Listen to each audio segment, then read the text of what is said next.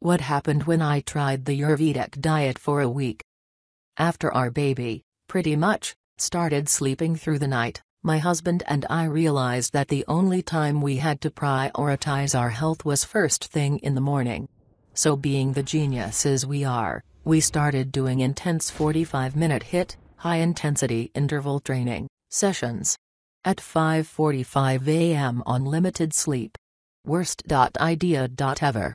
Eventually we slowed down and tried yoga instead. Thank goodness. It was love at first Shavasana.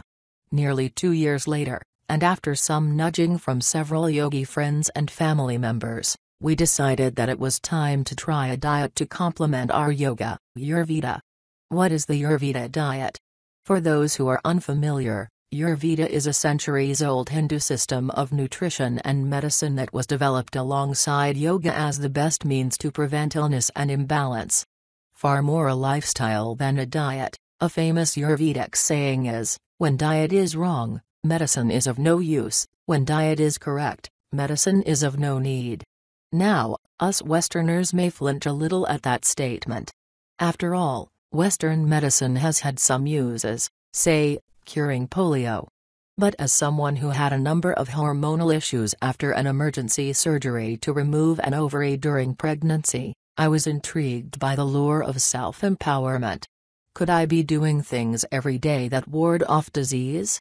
The first step to embarking on an appropriate Ayurvedic diet for you is identifying your dosha. A dosha is one of the 3 primary elements and energies that exist in the body. They are called Vata, air; Pitta, fire; Kapha, water plus earth. While each dosha merits its own exploration, the idea that you have a unique blend of mental, emotional, and physical characteristics thought to exist in balance encapsulates the holistic nature of Ayurveda. Mind, body, and spirit all have to function for all 3 to function together. Identifying my dosha.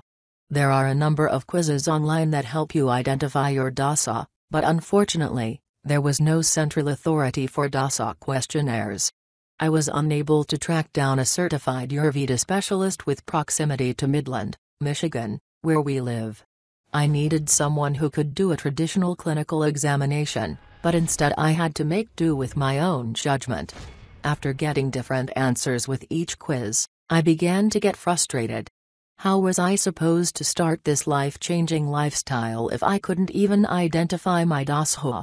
A friend, who is a yoga teacher and practices an Ayurvedic lifestyle, suggested that I was likely tritoshic, that is, I had strong characteristics of all 3 doshas. In addition, in traditional Ayurvedic medicine, each season matches a dosha. Right now, we're experiencing the wet, cold, dark end of winter through spring. You know, that time of year when all you do is wrap yourself in blankets and sit still and wait for sun to return? This time of year in Michigan is pure kapha. So I decided to follow a seasonal approach and adopt a kapha-pacifying diet. What I ate on the Ayurveda diet for a week. Kapha is everything heavy and cold, so the foods that accompany it are the opposite, pungent, bitter, warm, and stimulating. I tried to add lots of turmeric, ginger, cayenne, and cinnamon to our menu. Ayurveda strongly recommends the use of local, organic foods, so in order to keep the costs down, I bought the Easy Ayurveda cookbook, warned my husband that there would be no coffee or alcohol, he may have cried, and we were off. Here was the menu I devised for the week: breakfast, warm strawberry peach morning shake. Morning snack, no snack. Ginger tea with local honey. Lunch, a huge bowl of carrot ginger curry soup with whole wheat naan and homemade kale chips. Afternoon snack, no snack. Ginger tea with local honey. Dinner, kapha quinoa bowl, roasted cauliflower, broccoli, and black beans with cayenne, ginger, and salt and pepper over tamari quinoa. My experience on the Ayurveda diet: the diet started Sunday, but being kapha season, my entire family was predictably sick with colds and honking noses. Fortunately, surviving on buttered naan, ginger tea, and golden milk was a genius move. Golden milk, a blend of coconut milk, turmeric, ginger, and honey, is perhaps the most cherished addition from my Ayurvedic investigation. It truly helped my cold breeze through much more quickly than usual. The University of Maryland Medical Center recommends about 400 to 600 milligrams of turmeric powder, 3 times a day. Incorporate it creatively, whether it's turmeric in your coffee or mixed in with dinner. Here's what else happened.